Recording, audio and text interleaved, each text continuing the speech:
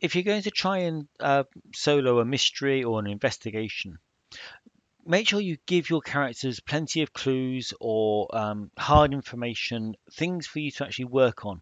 If you try and make it too difficult and you starve yourself of what you need, your character doesn't have anything to move forward with. You shut down avenues to investigation. You can always ease up later when if you think you're going to reach the conclusion or a really good solution too quickly.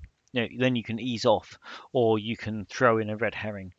But if you don't have the clues, then you don't have anything to draw your story forward. So yeah, clues are good. Make sure you give your character plenty of clues.